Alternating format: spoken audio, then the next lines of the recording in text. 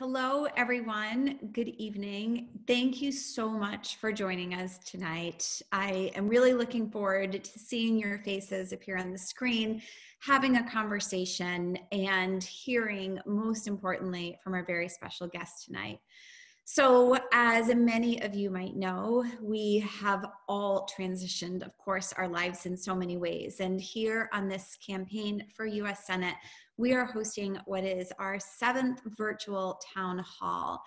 We think it is more important than ever that anybody who is asking us, people to let us represent them in government has the ability to talk to us. And it's more important than ever during these days of coronavirus that all of us have the ability to communicate. So that's why we're here tonight. Now, I know it has been a long, long road for everyone, whether it is our healthcare, our worry about our healthcare and staying safe, whether it is our worry about whether our paychecks will continue, or difficulties with filing for unemployment, or even today, as we've seen Governor Mills start to roll out her plan for reopening the economy. I know there are so many concerns from small businesses and the individuals and families who rely on that employment every day. So I look forward over the days and weeks ahead to continuing to talk about those challenges and to address them and deal with them together. But tonight, I am really, really honored and pleased to be able to share this evening with you and to have Paul Tyson here with us. Paul is from Thermoformed Plastics of New England, and they have transitioned. Well, as a matter of fact, they are doing double duty right now, producing what they usually do, but also transitioning to producing face shields. They have donated thousands of face shields to people in Maine, frontline workers, people who are battling this epidemic and virus, emergency first responders, doctors, nurses, and other essential workers. And we are so grateful for the way they've done this. Tonight, we're going to explore a little bit and hear from Paul how his company made that decision to make that transition, what was involved in it, and what it means for both him and all of his employees who are working virtually, it seems, around the clock in order to supply this. Now, why is this so important? It's important because, as we know, the coronavirus is highly transmissible, and we simply have to have enough personal protective equipment available, whether we're talking about doctors and nurses and emergency first responders who have to be able to take care of patients, whether it is any medical emergency or coronavirus specific. They need to be safe and healthy to continue to do that, and also to know that they can go home to their families safely. Now, unfortunately, here in Maine, as well as in states across this country, we're facing a shortage of personal protective equipment. We've seen a number of Maine companies come forward, just like Thermoformed Plastic has, to make a difference in this, but it is still not enough. And to be clear, what we need is a coordinated federal response in order to deal with this. That means, number one, in the absence of leadership that we have not seen, the leadership we haven't seen from the president in this case to coordinate both the production of and then supply chain of PPE, we are calling on Congress to go back into session and to actually pass the Medical Supply Chain Emergency Act, which would make sure that that PPE is produced in enough quantity and then actually distributed to states in a way that makes sense. But we also call on Congress to do a couple of other things. Number one, to make sure that states have funding to keep their hospitals open. This is particularly a concern in a place like Maine, where our rural hospitals are struggling every single day. We also call on Congress to give the states more funding to make sure that we can pay for PPE, personal protective equipment, but at the same time to also be able to deal with the many, many needs that are presenting themselves, including needs for small businesses as they continue to stay shuttered during this time. So all of that being said, I don't want to continue to just talk to you tonight. I am so, so pleased to introduce Paul to you all. He's going to share a little bit about his business, and then he and I will ask some questions of each other, and then we'll turn this virtual town hall over to you, and everyone can participate and ask questions as well. So with that being said, Paul, welcome. Thank you for being with us tonight, and hoping you can start by sharing a little bit about your company and your journey during this time of coronavirus. Well, thank you for having me. It was about a month ago that I was working on a Friday, and I started getting calls from friends asking me if I was going to help make face shields. And I was doing accounting. As a small business owner, I get to wear a lot of different hats. I didn't know what a face shield was at the time, so I immediately grabbed my iPad and started Googling it. And I'm like, well, yeah, we can make those. So that weekend, I started reaching out to Maine Med and other places to sort of see what the need was.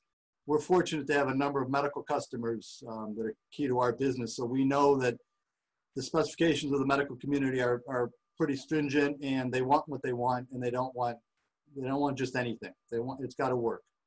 So we started down that road, and what we were looking to do didn't really seem to have a great fit at that moment. But that moment changed drastically in a couple of days, because literally what they didn't want on Monday, they were buying on Thursday. That's how quickly things evolved. And so we started a dual approach. One of them was we decided we wanted to create the product that we really thought was more appropriate to medical community, but we also wanted to do something in the short term. So we put out the word to some businesses here in Maine and clients of ours and said, if you guys want to make face shields, we can provide the plastic face piece of it, and you do the labor to assemble, because we don't have the workforce in quantity to do that. And the other thing is, quite frankly, we were very fortunate at the time that this all happened to have a very strong backlog of business. I mean, we were booked solid well through May. I mean, I'm talking solid 50 hours a week, kind of solid. So we quickly had to make a decision how we were going to handle it. And I reached out to a number of our customers who weren't COVID related. And I said, can you put your business on the back burner for a little bit so we can focus on COVID? And every one of them said yes, which was really heartwarming. And then my crew came to me and said, well, we gotta make some capacity. So they were all willing to work well into the overtime to be able to free up the other jobs that we had to do. So we immediately started going to 7-day-a-week schedules to be able to get the current orders out so we could free up the capacity of the equipment and the personnel to shift to COVID, which is what we did about 2.5 weeks ago. And so for the last 2.5 weeks, in addition to running other jobs, we have multiple lines, but we've been running face shields 10 hours a day, 7 days a week, shipping out 50,000 or so a day, or pretty close to 50,000 a day. And that's going to continue this week and into next week. And then there's, I think, going to be a little bit of a lull. And then we're going to resume, I think, in another couple of weeks with another 300,000 or 400,000 that we'll do. So all in, we'll probably do 1 million face shields within this 5 or 6 week period, as well as everything else we do. Wow, Paul, that's pretty amazing. I mean, you're working 10 hours a day, 7 days a week, or you're in production 10 hours a day, 7 days a week. I mean, what is this like for your employees, and how do they feel about this? They, I would imagine, feel tired, but also a real sense of pride and mission about all of this. Absolutely. There are moments when they get a little irritable, and I have to spend some time reminding them of the bigger picture. Because, you know, we're a small group, we're 15 people. But a couple of weeks ago, we were really struggling with our production goals. And a couple of my people came to me and said, I'll work Sunday. Well, we never work on Sunday. And we never want people to work that many days. It's not good health-wise. It's not good safety-wise. It's just not good business. So we've always shied away from that. We try to limit our overtime. But when they offered that up, they said, listen, it's the only way we're going to get to do what we've got to do here. And we got to get this stuff out. And so that's when we said, sure. And, you know, we've done a lot to try and motivate them and that type of thing. We're bringing in meals from them. For the guys, we've got neighbors, people that live in the community have offered and have paid for pizzas to be delivered and other meals to be delivered.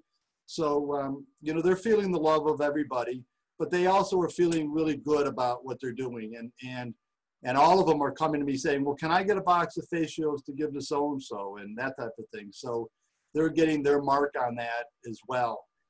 And so we encourage that and embrace that. Yeah. But it's been really heartwarming to see how hard they've been willing to work and know how important it is for what they're doing. Paul, I know that in the beginning you were giving some of these products away, but as you have continued, I mean, the numbers that you have actually produced are staggering and amazing. How exactly have you coordinated and found those who need to purchase them, and what percentage are in Maine or elsewhere? And have you gotten any help from either the federal government or the state government in that supply chain or in figuring out how to transition your business? Well, most of what we're doing is leaving the state, but some of it is coming back because we've made a deal with the people who are assembling these that we want a certain percentage to come back so that we can continue to give them away. So that's been part of the deal, because there are a lot of people who are making money in this opportunity, and I don't like it. I don't agree with it. So we feel very strongly that we need to be continuing the donation piece of things. Mm-hmm. So when we started this, we started with a customer of ours. It's in New Hampshire. They committed to doing a certain number, and now they've transitioned back to their regular business. So now we're working with some other people to have them assemble these on our behalf so we can continue to do the giving piece of it. The state's been a big help in the sense that through the Manufacturers Extension Partnership, MEP, yeah, they've really been the touchstone for all manufacturers in the state and the medical community to say, what do we need and who can best do it? So every day or so I get emails of, you know, Maine Med wants this, or Central Maine wants this, or Northern Light wants this. And, you know, at some point we were looking at some of those other opportunities. And again, because we're a small company with not a lot of extra people, nobody's standing around with nothing to do, we really had to say, what's the best use of our time and talent? And clearly, nobody in the state can produce shields at the rate and of the quality that we can. I mean, our equipment is designed for it. So for us to do anything else would have been short-sighted on that end. Yeah, absolutely. I don't know if this is an easy question to answer, but from where you sit, is there something else that the federal government could be or should be doing to make either production or the supply chain of this flow better? Well, I mean, I don't know what they can do right now, but they clearly need to do something going forward, because we can never allow ourselves to be in the situation where we don't have the homegrown capacity to respond to our needs. You know, we compete against China all the time in business. Most of our customers are large corporations, Fortune 500 companies who can buy anywhere. I don't have any problem competing with China. I do it all the time. And typically I win. I don't want to sound like somebody else talked about winning, but we typically do really well in that situation because we're high quality and performance based.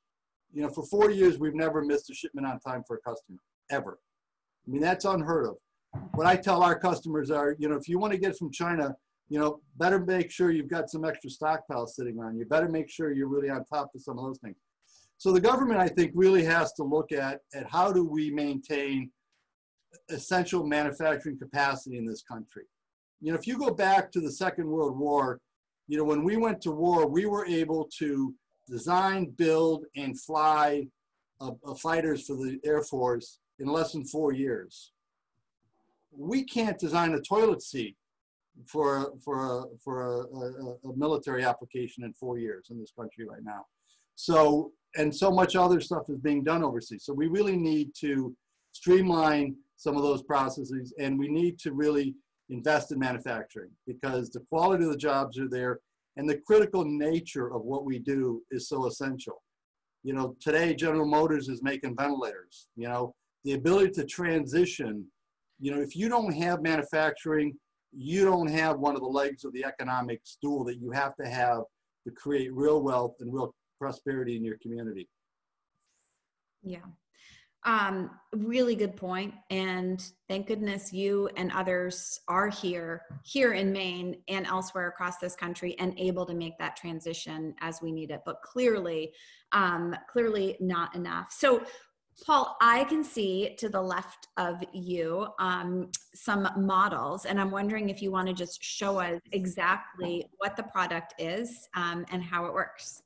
So this is the face shield that everybody sort of knows out there. It's your basic screen, piece of foam, elastic band. These are being made all over the country just as fast as they can be. And, you know, that has, you know, that, and they're being sold for $3 to $4 a piece. And they're great in one level, but on the other level, there's a lot of work that goes into that that has to then get thrown away when it gets dirty, or you have to spend a lot of time cleaning it and that type of thing. So then what we've done is we've developed a version, which is an injection molded headset with a removable piece like this. So then you can turn around and replace this, and you still have the infrastructure. And you buy these for 30 cents, or you buy these for $3. Mm-hmm. And so what we want to do is get these out in a kit form where everybody who has to be in contact with people can have, you know, whether or not you're somebody with Best Buy and the Geek Squad, who's somebody we're talking to, every one of their people can have a box of these in their car, and when they go on the road to visit somebody, they can have this shield not only to protect themselves, but also to protect who they're visiting. Our first responders, you know, the state police, the sheriffs, the firefighters, or not the firefighters so much because they have to have special masks, but people who are interacting with people, everybody should have something like this. The people at Hannaford, you know, should have something like this so that everybody's got a way to protect themselves. So that's the market that we're trying to go to with a kit that's readily available, low cost, high quality, and reusable. Yeah. That's great. And I'm really glad. Thank you for showing us those, and also for the innovation of coming up with that second model. And also thank you for pointing out that this personal protective equipment is so important, not only for our people who are in the healthcare field, but also for the other essential workers who are out there, making sure that the rest of us have access to the things we need, like medicine, like gas, like food. And so I think we are going to see, as we continue to go through this pandemic, over the course of time before a vaccine is created, and as we also see our economy reopening, that the tools that you are making here, the PPE that you are making, will only have more and more value. So I just want to say I am so impressed. If any of your employees are listening, and if they're not, please tell them that we say thank you and recognize the incredible work that they've done, but also these hours that are probably feeling very superhuman to them, and really, really challenging and difficult. We're grateful for your work. Is there anything else, Paul, that you feel that you didn't get to share that you just want people who are tuned in tonight to know? Well, we're committed as a company to these products going forward. We're also, I don't know if you can see this, but this is actually a piece of fabric that we're working with a company to form the masks themselves too. So we've been doing some prototyping with a colleague in Ohio that's doing the tooling. So we're going to start compression molding this into a face mask. The question is, what kind of a level is it going to have? Mm-hmm. I don't know that it will reach the level of N95. I'm certainly not an expert in this process, but it's another application where our process is ideally suited for it. So we're sort of, I don't want to say tickled, it's kind of a weird word to use at this time, but to think that we as a company can be making such a difference in so many ways and with this virus. And we're also working with Maine Med on a design that they've developed, which is a tent that goes over patients to help contain them, mm-hmm. So that they're not spreading that. So we're working with them on a prototype or another level prototype of that product for them. So we're spending a lot of time in the COVID world, something I never thought I'd be doing a month ago, but it is heartwarming work to be doing, and we're grateful for the opportunity to be able to do so. That's great.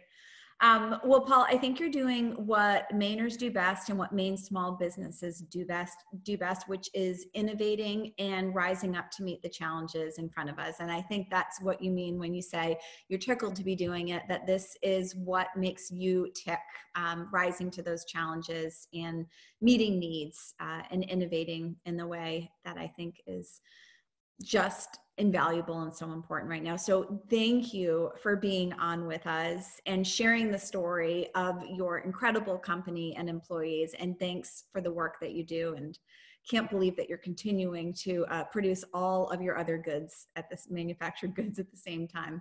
Pretty amazing. I hope to see you in person soon. Thank you. My pleasure. Thanks.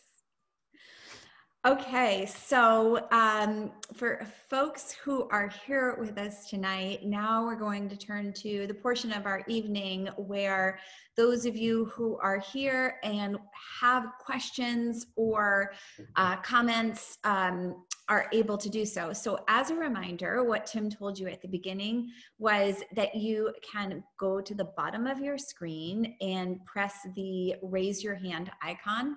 And we will get to as many questions as we can during the time that we have. But if you do that, and just keep doing it every time somebody has had a question and had it answered, hopefully we'll get to every single one of you this evening.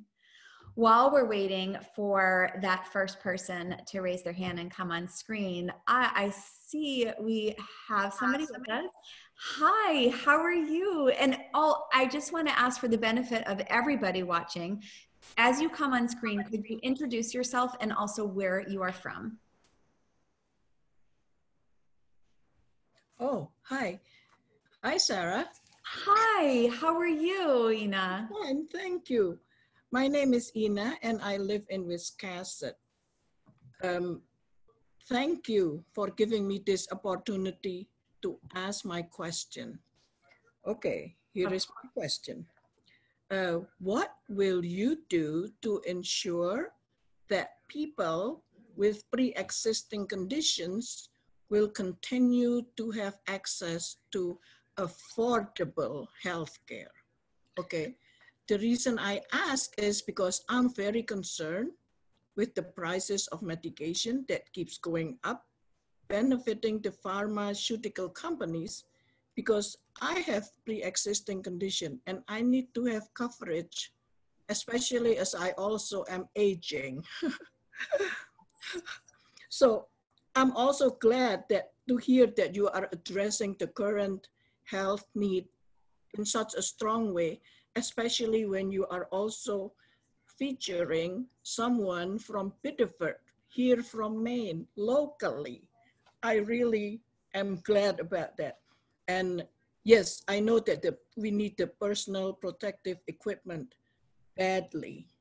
So would you like me to repeat my question since No, thank you, Ina. I wrote it down and also imprinted it on my memory. So first of all, thank you for joining us tonight. And thank you so much for your very, very important question. And the question is about pre-existing conditions. And overall, I think healthcare coverage that is accessible to everybody and affordable to everyone. But let me add one more thing, that I think that healthcare coverage needs to also be quality, excellent coverage as well. So first of all, as we all know, in the Affordable Care Act, there was this requirement that people with pre-existing conditions are covered by health insurance. And as we all, unfortunately, are also acutely aware, that Affordable Care Act is in extreme jeopardy right now. It is because of the Trump tax bill that was passed in 2017. And in fact, Senator Susan Collins was one of the deciding votes on that bill. Now, as all of us watch the Affordable Care Act bounce back and forth in those higher courts, here in Maine, we looked at each other and said, what will we do about this? Because we know that so many of us have those pre-existing conditions and need to know that our healthcare will be there. So we actually passed a law in Maine so that here in Maine, we know if we have a pre-existing condition, no matter what happens in a federal courtroom or in a congressional vote to repeal, we know that Mainers with pre-existing conditions will still be covered. Look, when we're talking about healthcare in our state, in any state, at the federal level, we need to know that every single person in this country has access to healthcare that we can afford. It has to be our #1 priority because healthcare is a basic human right. And that is what I will fight for in the United States Senate. Mm-hmm. Yeah, I'm glad you added that quality part because, you know, it's important that even if we are old, we still want to live too. Yes, yes. Ina, I'm so glad you're with us. Nice to see you. Take care. Yeah, you too. Thanks. Okay, so as a reminder, if you have a question, please go to the bottom of your screen and press the raise your hand button. I can see that we have somebody coming online with us right now. And it looks like Dan is here with us. Hi, Dan. Hi, Sarah. Hi, Sarah. Yourself. It's Dan Sayre from Kennebunk. It's good to see you again. And I was delighted to see that you had a local small business leader from York County on tonight. And it's really exciting to see what an innovative company here in Maine is doing to address COVID. I have an economic question for you. Maine has the oldest population in the country, and we lose a lot of our young people who seek jobs out of state. And it's a double whammy for our economy because it means we have more seniors who need services from the state and fewer working people generating taxes to fund those services. So my question is, what will you do as a senator to help grow Maine's economy and help keep our young adults in state and attract entrepreneurs and jobs to our state? Yeah. Dan, thank you so much for this question. And this is something that I spend a lot of time thinking about from a couple of different perspectives. #1, from the perspective of a parent of 3 kids who I hope very much will have the chance to make the choice to stay here in Maine or to come back to Maine to grow their own futures and careers and families. But as you said, this is a real problem for us right now. Not only are we demographically the oldest state in the country, but we literally don't have enough people to fill our jobs. Now, when I say that, I am talking about what we looked at pre-coronavirus. Clearly, we are in at least a temporarily different state right now with a high number of unemployment and businesses shuttered. But ultimately, our path to the future has to include a robust economy and a state that is filled with people of all ages, including young people and growing families. I think that there are a number of ways that we need to focus on doing this. First of all, I think we need to start with the understanding that people in Maine, we want them to stay here if they grow up here or to have the chance to stay here. And that starts with affordability of higher education, whether we're talking about a 2-year or 4-year degree, whether we're talking about training programs and really embracing training programs for many of the jobs that we have here and need to fill. That is absolutely a first step we need to take. We also need to make sure that Maine is an attractive place for people to live. And by that, I mean one that is going to support them and their families. We need to have infrastructure in the state that is modern and that allows people to do any kind of work. That means, yes, traditionally what we think of in terms of infrastructure, modern roads and bridges, but it also means simple things like infrastructure digitally, making sure that we've got broadband and high-speed internet no matter where you live in the state, that when you're driving from place to place on your cell phone, hand free, of course, that you're able to do so without dropping a call. These are basic things, but they are incredibly important. And whether we're talking about investments that come on the state level or making sure that we are leveraging investments from the federal level for a rural state like Maine that sometimes lacks the resources to do it ourselves, this is incredibly important. And it's what we need to focus on for the future. Great, thank you. Thank you, Dan. Okay, so while we're waiting for our next person to come on board, I like to just point out something that is a great need in the state right now, which is we need more blood for medical procedures. So if you are capable of donating blood, please go to the American Red Cross page to see how you can safely do so during this time. And I see our next person has joined us on the screen. Hi. Oh, you are muted right now. Are you able to unmute yourself? Okay, perfect. Hi, Allie. Yeah, I'm Allie Gardner and I'm calling from Orono. Thanks for your time this evening. And I wanted to know, could you speak about what you would do to support the University of Maine system and higher education fiscally in light of the combination of the nationally declining undergraduate enrollment rate as well as the COVID-19 pandemic? Yes. Thank you, Allie. First of all, nice to see you and meet you. Thank you for being here with us tonight. And this is a question actually that we have thought about for years and years in the legislature, how we support our higher education system, both the University of Maine system, but also the community college system as well. What we know is that these higher education institutions do an incredible job of educating Mainers, but we need to make sure that they are able to do so offering all of the educational programs that are not only appealing to people, but we need people to be educated in order to fill jobs in this state. And we need them to be able to do it in a way that is affordable here to people in Maine. And that also, going back to Dan's question, will continue to draw more young people to Maine to study so that they can then make the choice to live here. Look, the long and short of it is we need to invest in ourselves, and investing in education, whether it is early education, K through 12 education, or our higher education institutes, has a tremendous return on investment. And it's where we need to focus ourselves. We need to make sure that we are modernizing the infrastructure at the University of Maine system, because when we talk about kids either who are from Maine or kids who are from out of state thinking about coming here, you can be sure that they are visiting and looking at engineering labs and other facilities and making the choice about where they are going to be able to learn the best. And if we want to be the best and draw the best and keep the best here, then we've got to be competitive in exactly that way. Thank you. It's nice to meet you. Thanks, Allie. Nice to meet you too.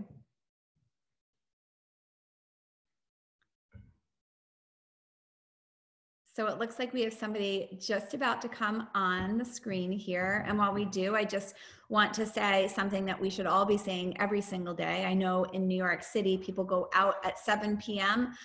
They open their windows or go onto their balconies to say thank you to the frontline workers in the healthcare community. So I just want to echo, I think on behalf of all of us, our thanks to those doctors and nurses and first responders out there. Hi there. I think I saw that your name is Brianna. Hi, Sarah. I'm really, really proud of you. And honestly, you're doing a phenomenal job. The only thing I wanted to do was just discuss with you that some people are concerned that Senator Collins may be a little bit better at this only because she's been there for a while. So I just want you to address to those people why you are just as able to get stuff done, even though you are a junior senator. Okay, Brianna, first of all, thank you. Thank you for your support and kind words. And listen, I always say a couple of things that when I am introducing myself to people and asking them to believe in me and to trust me as their next US Senator, that they can look to the past in order to understand exactly what kind of person I will be and how I represent us and stand up for us there. You know, my years in the State House were unquestionably some of the most challenging years that we have ever seen in Maine state government. In fact, my first 2 years as Speaker were Paula Page's last 2 years as Governor, and we were operating in very closely divided government in the legislature, a Republican-controlled Senate, a Democratically controlled House that I was in charge of. And so every day it was an exercise in how we bring people together in order to get things done. And that's exactly what we did again and again. I'm really proud of that work. And I think that is the hallmark of who we are and should be as human beings and who we should be when we are working in government. That's why we were able to pass legislation that really started to turn the tide in the opioid crisis. Not only did we save lives literally, but we also have finally started to both prevent substance use disorder and to treat people in the short and long term with substance use disorder. We additionally were able to come together in bipartisan efforts to lift people out of poverty and create pathways to success for them for the future with training programs, education programs, and wraparound services that were completely bipartisan, but also served the dual purpose of making sure, again, I'm going back to Dan's question, that we were dealing with some of our workforce issues and actually moving people into the economy that would continue to keep us churning in a really positive way. Look, what I think and what I know about myself is that if you're willing to listen and if you are willing to sit down with the people that you think you disagree with the most, it is always still possible to get things done. And that's exactly what I'm going to do in the United States Senate. Thank you, Sarah. Thanks, Brianna. Nice to meet you.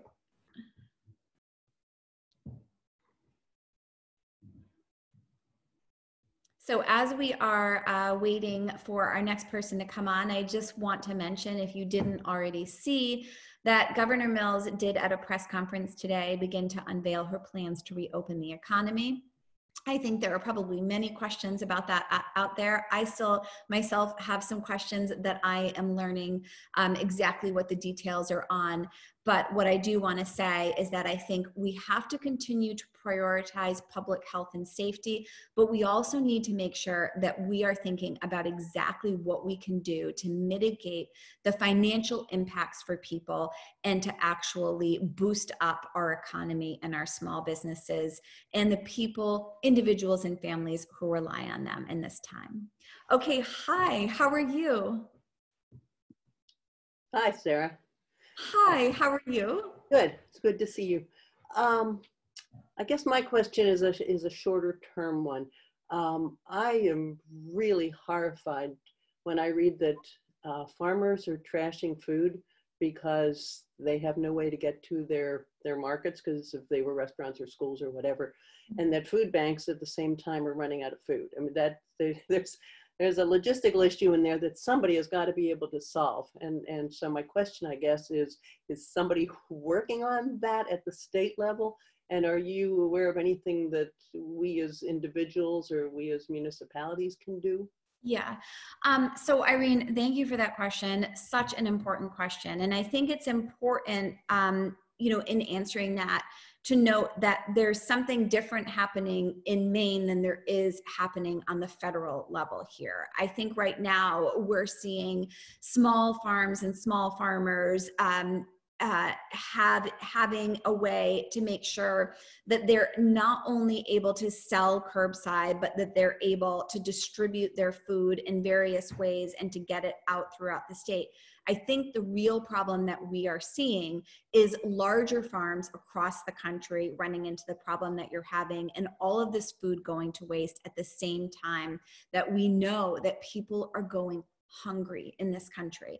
And that is unconscionable. The answer is, and this is a similar answer to what we have talked about in some other instances tonight around both testing and personal protective equipment, is that there has to be an entity that coordinates, that understands need state by state, and that understands supply state by state, and that is coordinating that.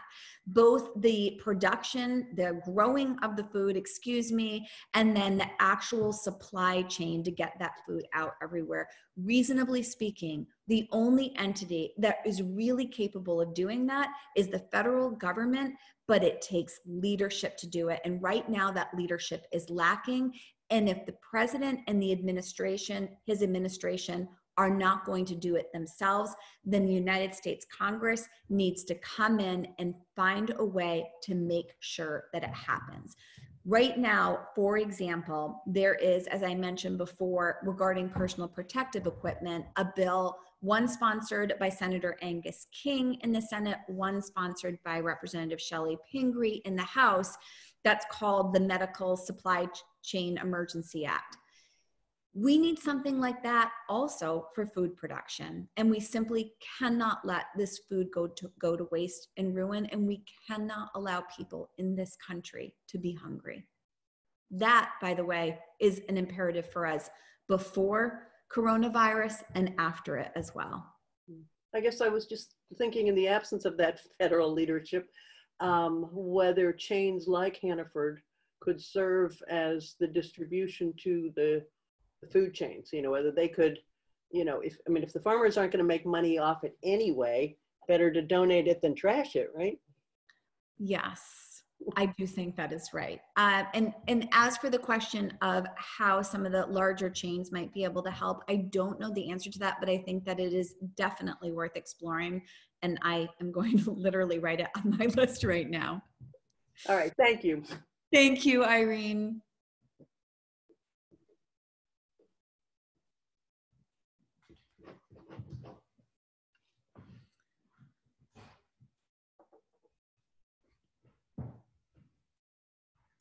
Hi there. So I can see you, but you're on mute right now. Okay, it looks like you're unmuted. Hi, Steve. Hi, Sarah. My name's Steve Painter. I'm calling from Kennebunkport. I wanted to ask you a question about healthcare. Can you talk a little bit about how you've fought to defend access to affordable healthcare, particularly for people with pre-existing conditions? Yeah, absolutely. So hi, Steve. Thank you for joining us. It's nice to see you tonight. And this is something that, look, I think when we saw the Affordable Care Act go into law, all of us across this country looked around and said, so many of us have pre-existing conditions, and this is absolutely long overdue.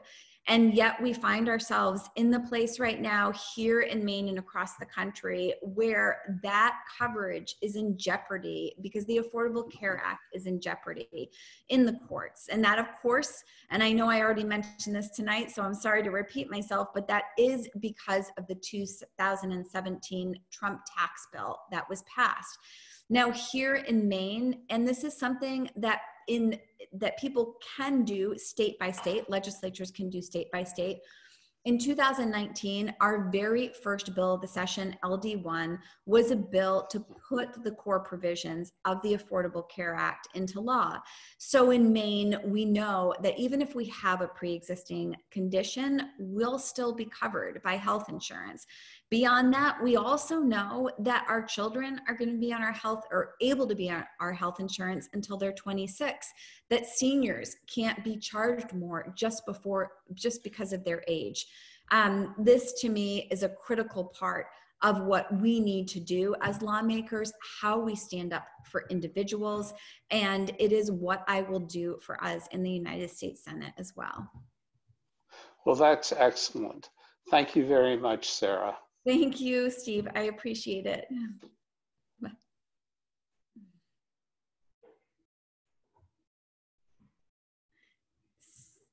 So while we're waiting for, it looks like Eileen is going to be joining us. I just want to say, if you are having any issues accessing resources at this time, you can go to saragideon.com and look at the bottom of the page and click on the bar that says COVID-19.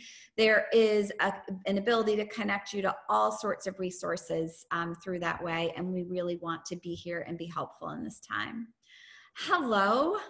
Hi, Eileen Horton in Saco. Hi, Eileen. How are you? I am great. I'm wondering, we see so much of Susan Collins with her hard hat on at BIW, et cetera, and doing all these wonderful things for the state of Maine by bringing businesses, contracts, et cetera, to us. Can you talk a little bit about your relationship with some of these industries and how you would compete against that for us? Yeah, absolutely. So, Eileen, thanks for that question. I think it's a really important one. And I think that there can be a mistaken belief that only one senator is able to bring home the proverbial bacon. When I think about the history of the people who have represented us in Maine in the United States Senate, I think of people like Senator Mitchell. I think of people like Senator Cohen. I think of people like Senator Snow, who have a long and rich tradition of working hard to represent all of us here in Maine. And that is one that I will absolutely continue in the United States Senate, but very similar to the way in which I have done it in the Maine State House, making sure that we are investing in municipalities, lowering property taxes, putting investments into broadband and infrastructure, and growing our economy and our workforce and workforce training. Look, in terms of the Senator Collins, you know, all through this campaign, until really coronavirus descended on us, and we've been talking mostly about coronavirus, we've had this one question that has been asked of us over and over again. It's people saying, what do you think happened to her? It seems like she's different than she used to be. It seems like she is representing some interest, but it's not our interest here in Maine. And I think that really gets to the heart of the issue.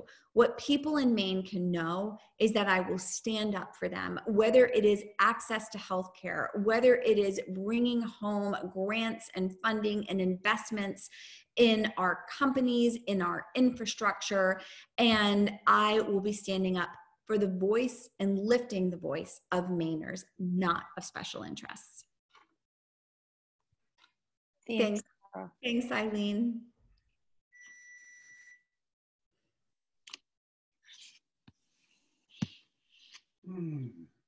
So while we're waiting for our next person to come forward, I just want to say thank you to all of you for doing your part during coronavirus. I know it is not easy to make all the changes that we have, to stay at home, to you know, really disrupt our lives, but it has made a difference. When we look at the number of cases in Maine and the number of hospitalizations, the number of deaths, and how much lower they are than in other places, I think it has to do with this behavior that we've been able to demonstrate. And so I want to say thank you for that. Hello, how are you? Brad Hart, I live in Pittsburgh. Thank you, Sarah, for having this Zoom meeting. I think it's a great way to do things in today's world.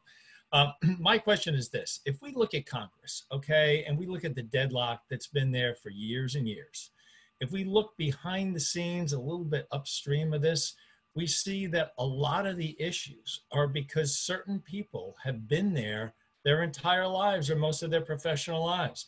If we look at McConnell, he's been there forever. If we look at Susan Collins, she's been there since 1997. And it seems like the longer a senator or a congressman is there, the more they become addicted to power as opposed to dealing with what the needs are from their state and their constituents. And I think I've come to the conclusion that, and I don't know how it can be done, that we need term limits, even though there are people that are in there that have been there for many years and are still doing a fantastic job. Unfortunately, there seems to be a cancer in that so many of them become addicted to power, and it doesn't matter. Party is more important than the constituents that they're supposed to represent. And I wonder what you have in the way of your feelings on that particular topic. Brad, thank you for that question. So let me start by saying what I think is the most important thing, and that is that when we represent people on any level of government, our focus should always remain on people, and we should always be accessible to them. Now, whether that is through a virtual town hall like this, or literally having town halls throughout the state and in every county, I think that's really, really important. I do also agree, Brad, that what we see when people remain in certain elected positions year after year after year is that they become more disassociated from the people they represent, but also that they are able to amass this power. And we absolutely do see it, for example, in Senator Mitch McConnell. You know, he said, for example, just the other day that he'd rather see states go bankrupt than to give any more support from the federal government. I can't think of anything that is more out of touch than that. But I'll also share with you, so I don't know if you are, you know this, but I've been in the State House for 8 years. So that means actually I'm term limited at this time. And, you know, my experience with term limits has been a couple of different things I'll share with you. So first of all, I think if it wasn't for term limits, that I certainly never would have become Speaker of the Maine House of Representatives, because I think probably somebody would have remained Speaker for 20 or 30 years. In fact, we can look at other states that don't have term limits, and that's exactly the model we see. I think there are benefits to term limits. I think there are also significant drawbacks to term limits, and they really worry me, and I want to share with you what those are. I think that when we have term limits in place, that the people who then amass all the power, because make no mistake, somebody will, become the lobbyists or maybe even staff. And that means that the voter no longer has any control over the people who have the real knowledge about how things are done, the institutional knowledge, and who are actually getting things done and making decisions. And to me, that feels very scary. So what I really believe is that there should be term limits, but that the term limits are supposed to be determined by the voters, and that it is our responsibility to be paying close attention, to be demanding of our elected representatives that they are accountable to us, that they are listening to our voices, and that they are taking our voices to whatever place in government they are. And that when they don't, that they should be term limited out by being voted out. So that's where I stand. I know that was a long answer, but I felt it was necessary to explain that I do have the same concern about people being in a place for too long and the power that comes with that and the way they stop really representing us. But I want to make sure that those who are getting things done or not done remain accountable to the voters. And that's what worries me about term limits. Okay, thank you. Thank you. All right, everybody, we have time for one more question here.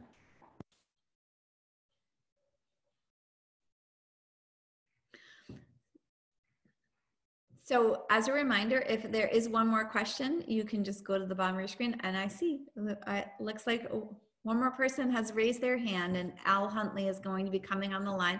Hello. Hi, Sarah. Hi, how are you? We're fine, Hi, thank you. And thank you for doing these. They're always informative, and thank you. Thanks. My question is also a healthcare question, because given all the people who've become unemployed recently, and your interest in creating a public option for healthcare, but you also wanted to make sure that there was a private option too. So if people were employed and had insurance, they could keep their current insurance. I think a lot of the people that were in that situation and are now unemployed might not be so enchanted with the idea of having private insurance. How do you feel about that now? Yeah, so it's a very good question and valid question to ask. And I constantly ask of myself, coronavirus or not, to reevaluate where we are in the world, what's happening for people, and what the right policy solutions are to help us and to move us forward and make progress. In the case of healthcare, I think, first of all, that this coronavirus has laid bare all the inequities that exist in terms of healthcare. Absolutely. I also think to myself, thank goodness that we were actually able to create and implement Medicaid expansion, and now 60,000 more people have health insurance. Yes. I have asked myself that same question about the public option and if I still think it's the right thing. And, you know, we know that I think the latest statistic this week is here in Maine, 1 in 7 people are unemployed right now. But that being said, I do still think that having an option available for anybody to buy into Medicare that wants to do so is the right thing to do. But I still believe and think that there are people who have or will have, again, private insurance that prefer to have that option. And I do not want to take that option away from people. And I do think, and I want to emphasize this, that opening up Medicare for everybody who wants to buy into it, you know, does create, you know, the public option that I think is really important for us. Okay, thank you. Thank you. Thank you. Thank you for that question. And I know that was our last question for the evening. I want to close tonight by thanking you again for joining us. I think it is so important that we continue communicating with each other, hearing from each other personally as both Speaker of the House, but somebody running to represent us in the United States Senate. It is vitally important to me that I continue to understand what's happening for all of us, no matter where we live in this state, and that we are using our voice on this campaign to lift up the issues and to ask that the federal government take responsibility and show leadership in the ways that we have been asking for months and months. The fact that we still don't have enough personal protective equipment, that we don't have enough tests, that state by state we are looking at or talking about opening our economies without enough tests in place, without contact tracing, widespread and universal being available to us, is pretty scary for all of us. We are in a national crisis and we need national leadership, and every single one of us needs to continue to ask for that. I know that I will, and I know that I only become more determined every day about the way that I want to be a leader in the United States Senate and the way that I want to make sure I represent what we need here in Maine. So thank you for being a part of this. I look forward to seeing you maybe on the screen again, definitely at some point in the future, in person again. Stay safe, be well, take care of each other. Thanks.